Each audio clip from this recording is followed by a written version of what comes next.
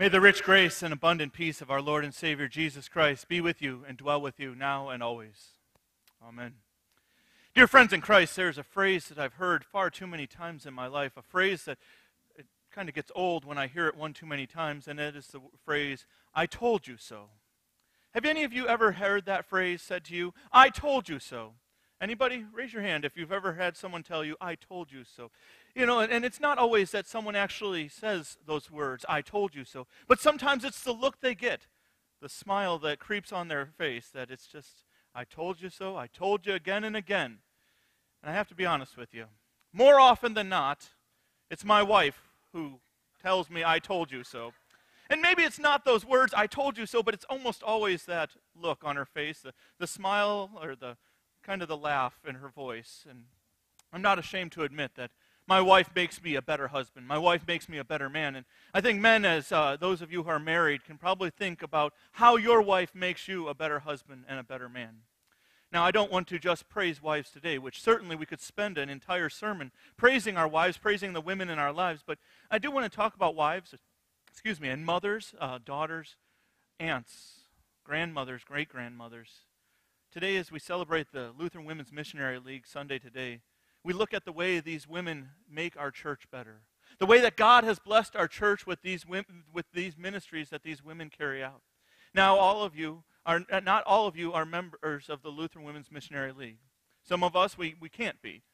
But some of us, we do all share the same ministry and mission. Whether or not we're part of the LWML, whether or not we can be part of the LWML, share in a common goal and a common mission of sharing Christ with the nations. Now let me stop for just a moment before we keep going and let you know that this is not just a tip of the hat. That LWML Sunday is not just an obligatory, well, thank you LWML, you guys make a great cake for LWML Sunday, you help with Easter breakfast, you help us get rid of our extra clothes on rummage sale day, you fundraise from the seminaries. That's not what the LWML is about. If that's all it was, we wouldn't have a special Sunday service, and we wouldn't dedicate a few moments of our time to the mission and ministry that God has given them and God gives to us. Because that mission and ministry that they share is the mission and ministry that each one of us in the church has. And that is to be salted for service to God. To be salted for service, to share the good news. Now, what is Jesus talking about? Here's, right at the end of our text today, he said, if salt has lost its saltiness, how will you make it salty again? It almost seems like a ridiculous question, doesn't it? Because salt is by its nature salty. Can you imagine unsalty salt? Not really, can you? Have any of you ever opened the can of Morton's and dumped it on your food and said, "Boy, this is not salty salt"? No, of course not. When we think about the salt and we think about that taste, we always expect that saltiness to come. And that is the same truth for Christians. Whether it is a man or a woman, whether it's someone who serves in the Lutheran Women's Missionary League or someone who serves on the streets among people. Each and every one of us, just like salt cannot be unsalty, those of us who are followers of Christ, those of us who have Christ in our hearts, cannot be anything but Christian. We cannot help but be Christian people in the way that we live and the way that we act. And not just because of us, but because of Christ, what he did for us. 8,000 miles away, 2,000 years ago, he died on the cross. But that was not the end of it, was it? That was just the beginning. That was the claim that he laid on our lives, that in our baptism, he would wash us, cleanse us, make us whole. And he continues to walk with us each day. He continues to face each day with us. He continues to give us the energy and the strength that we need to carry out his word in our lives. Now, sometimes it seems a little overwhelming, doesn't it? It seems a little overwhelming to be Christians in the world today. We live in a time and a day and an age where it's not popular to be Christian. We live in a time where we hear more and more about all the trials in the Middle East and the explosions that are happening, quite literally the explosive tempers and angers. And we hear about the fact that people are becoming more and more anti-Christian and away from the church. And we don't even have to look too far. We don't even have to look too far from our own doors to know that there is a lot going on in our own lives, our own struggles and trials that we face. But those are not what make us Christian. Those are not what drives us to be followers of Christ. Because our hope is not wrapped up in the things of this world. See, so often people we hear about Jesus using this in his own parable in Matthew chapter 13. He talks about those who are sprinkled on the path with the seed. And that seed that doesn't implant in the ground. Some people, they join the faith because they're in a good place in their lives. Some people join the faith because it's the right thing to do where they're at that time, but that's not what being a Christian is about. That's not what the hope of being a Christian is. Because we as Christians, we are not that shallow, we are not that depthless, but we are full of Christ, filled up and made whole. We are not those who continue to long for sin, although sometimes it feels that way, that we keep falling into our same sins. But we are salted. We are salted to be in service to Christ. We are salted to not turn back to our old ways, to our old lives. All of you know the story. I think all of you know the story of Lot and Sodom and Gomorrah. Lot and his family, they were blessed, weren't they? Even though that God was going to destroy all of Sodom and Gomorrah, they were allowed to be saved. God spared their lives. And when they left, though, what happened? Lot's wife turned back. She turned to salt. That's not what I mean when I'm talking about being salted servants of Christ or being salted for service. When we talk about being salted for service, we're talking about once we not turning back, but going forward, pressing on despite the difficulties in our lives, pressing through those things and knowing that God is present with us, going through those things and knowing that God carries us through and knowing that it is not alone. But even in those trials, He brings His healing. He brings His strength. He gives us true hope. Now this flies in the face of the world, doesn't it? This flies in the face of everything that goes on today and even sometimes historically in the church, because it's about God coming to us. It's about God implanting Himself in our lives. See, when we come together on Sunday morning, when we come together to praise His name and honor Him, it's not about us, is it? It's not about us, but it's about Him. It's about Him coming to us, Him fellowshipping with us. God, our Heavenly Father, He comes down and He dwells among us. God, our Heavenly Father, He doesn't expect us to be salted for service without His support and strength. But He comes down in our worship, in those times when we hear the prayers, those times when we hear His holy word read, as we dine together on that Holy Supper and communion. He gives us the strength, the support that we need. He gives us healing that we need. And when we look at our role as salted Christians, it is not only to be flavored, but it is also to be people of God who bring peace. Did you notice how Jesus ended that today? As he ended the text today, there was just one short line. Be at peace with one another. Be at peace with one another. What a high platitude to ask us in this world, but He doesn't expect us to do it on our own, but with His strength and support. And as we look at the LWML, as we look at the works that they do in the world today, we don't look at the works they do for themselves. We don't look at the works that they do for God, because all their works, though, bring honor to God, but are for their neighbor. Think about that for a minute, because a lot of times we get stirred up about hearing good works. We get a little uncomfortable hearing that phrase, good works, in our churches. But when we do those works of God, when we carry out those works for our neighbors, it is not to bring us greater glory before God, but it is to help our neighbor. As Martin Luther says, we are the Imago Dei. We are the image of God to the people. We are God to people, sharing His love and sharing His message. And this brings us to one of the first things the LWML does, and that is their witness to the world. That is their witness that they go out, not only to all the world, but even to their own communities. Think of the women in the Lutheran Women's Missionary League that you know. First and foremost, their mothers, their grandmothers. First and foremost, they have a job in their community, sharing their love. It makes me think for just a moment of the woman at the well. There was a woman in John chapter 4. This woman at the well, she was not what you would call popular.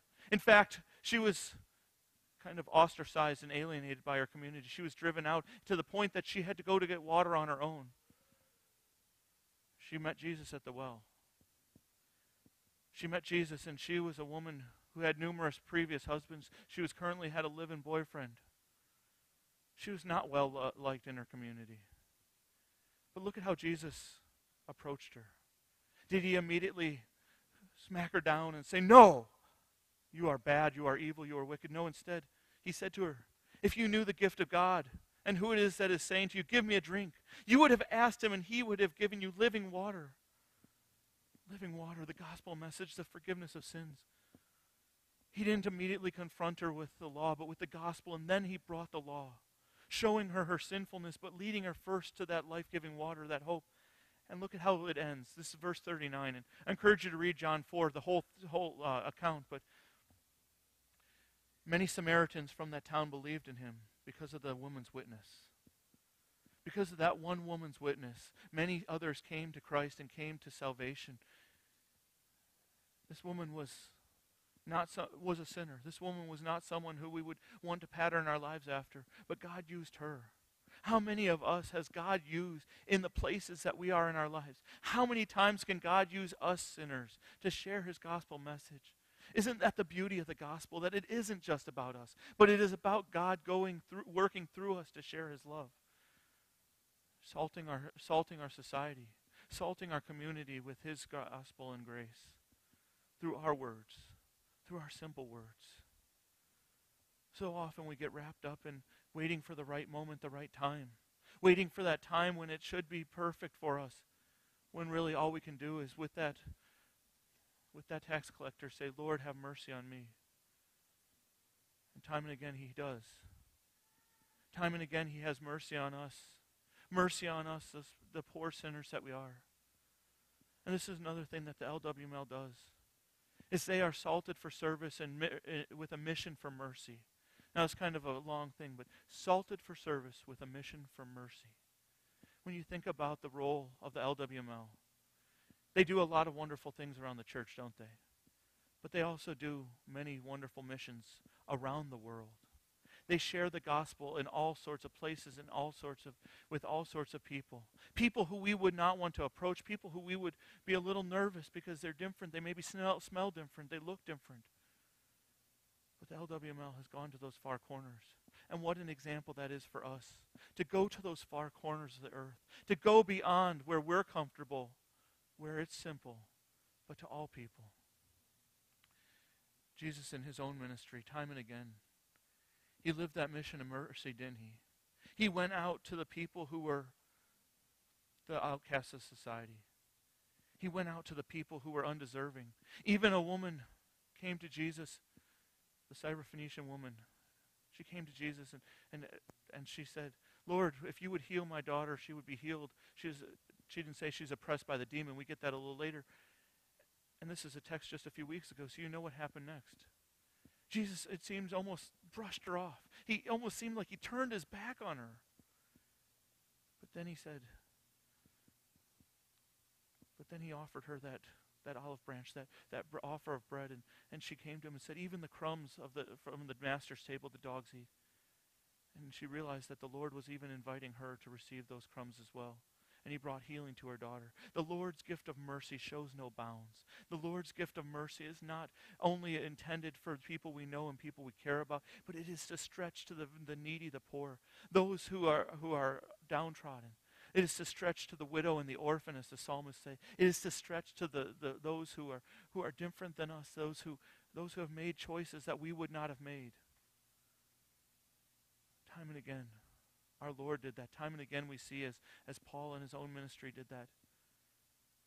And I'd like to share a quote from our Synod President because he had direct opportunity to do that. Our Synod President, Matthew Harrison, he was president of the Lutheran World Relief before he became our Synod President. And he was literally on the ground just days after the earthquake hit Haiti. He was on the ground I believe it was Thailand, or Taiwan when the tsunami hit. And he was on the ground there sharing the gospel. And let me share just another account of his own mission opportunity to share Christ. Over the past decade, I've visited dozens and dozens of places in the world and had a recurring experience, like I did, for example, in Amber in India. There I was touring a large and bustling Lutheran hospital compound. Hundreds of people were treated there daily. Babies are born and people are cared for by pastors and deaconesses and doctors. As I rounded a corner on the walk, I came face to face with something profound. A plaque on the hospital building stated, "Built with the assistance of the funds from the Lutheran Women's Missionary League." Every time this occurs, I think of all the women I've met over the years. I think of all those faithfully filled mite boxes. I think especially of the women now with the Lord. And I am profoundly thankful. Imagine that. You probably walk right past these when you walk out the door. These little mite boxes. These little mite boxes that we put our change in, maybe our pocket change. Maybe we don't even think about because it takes us a little while to fill up. But these little mite boxes are changing lives in our country and around the world. These little mite boxes are building hospitals. These little mite boxes are helping those in crisis pregnancy centers. These little mite boxes are helping get the gospel message out in places where we're not. What an amazing gift that God uses all of us to share his word. And that is one of the beautiful things about the LWML, is their focus on communing together, fellowshipping together as people of God, as women of God. That they come together to share the gospel message. It is not something they do on their own. But just like each of us, we work together to share God's love. We work together to share that community, first and foremost in the community of our church, in our community around us, but then beyond, sharing that good news, because we have been salted for service. We have been prepared for this. It is no accident that we are born at this time, that we are placed into this time in the world or this location. It's no accident. God doesn't make mistakes. But he has placed us each here with a specific mission, with a specific job. He has salted each of us for the service that he has prepared for us. Just as each of the members of LWML share the gospel together, share the gospel together. We have been placed to share the gospel and share together with our fellow Christians. How that looks, we don't exactly know at this point, because God keeps revealing himself to us. He continues to show himself to us. But we are the people of God who have been prepared. Notice I didn't say that we're waiting to be prepared, but we have been prepared. Where you're at in this life, where you're at right now, God put you for a reason. God put you so that you might share his love, that you might share that gospel message. I thank the Lord for the Lutheran women in mission. I thank the Lord for the Christian women in mission. And I thank the Lord that he has invited each of us to be part of his mission, that he has salted us each for service, that he has prepared each of us. I want to read for you just one more passage from Scripture here. And this is from 1 Peter chapter 2, verse 9. That you may proclaim the excellencies of him who called you out of darkness into his marvelous light. And if you know the verses right before that is, you are a royal priesthood, a holy nation, a people belonging to God. And then, but you have been prepared to proclaim the excellencies of him who called you out of darkness into the marvelous light. I love that last phrase, that marvelous light, to proclaim the marvelous light of our Lord. And that word marvelous, it actually comes from the Greek word thaumazo, which it literally means awestruck, amazed, just out of your mind when you see that. And I think that's what God's word does. I know that's what God's word does. When we see God's word living and active in our lives, when we proclaim that marvelous light, it is just amazing. It is beyond our comprehension, beyond our comparison. It is beyond what we could ever expect, because it is what he is doing. It is what he has prepared us to do. It is what he has sent us to do. It is what he continues to send Lutheran women to do around the world. It is what he has done, what he does as he sends each of us to proclaim the gospel wherever we may be. May God continue to bless our church. May he continue to bless our Lutheran women. May he continue to bless each of us as Christians, that we may be salted for service, proclaiming the marvelous light. Amen. Please pray with me. Gracious God in heaven, we give thanks to you that you have sent Jesus into the world, that he has defeated sin and he has defeated death and he has defeated the devil, and that he has sent us forth with the promise of salvation, a promise to proclaim to the very ends of the earth. Lord, may we be proclaimers of that marvelous light wherever we may be. Lord, use us that we may be salted for service, that we may share your gospel, whether it's at our homes, in our communities, whether it's over the internet or just in the various places you have given us. And Lord, as you prepare us, as you have prepared us in the past, may we go forth now, prepared for service to you, as soldiers for you, proclaiming the gospel message against the world of sin, that all may know the marvelous light of salvation. This we pray through Jesus Christ, your Son, our Lord, who lives and reigns with you in the Holy Spirit, one God, now and forever. Amen.